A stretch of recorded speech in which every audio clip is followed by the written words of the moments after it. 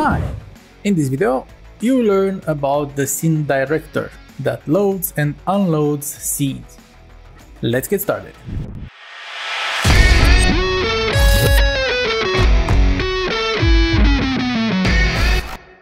The scene director is a simple component that loads and unloads scenes and has callbacks for when the active scene has changed, a scene was loaded, and a scene was unloaded. So let's add a scene director, right click on the hierarchy view, Doozy, scene management, and here we select the scene director.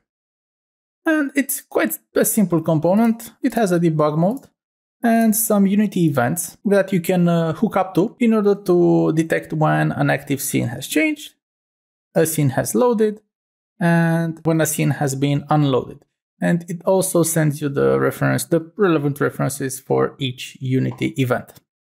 If you want to learn more about the scene director, well, you can do that by clicking the manual link, and this will open up its manual page.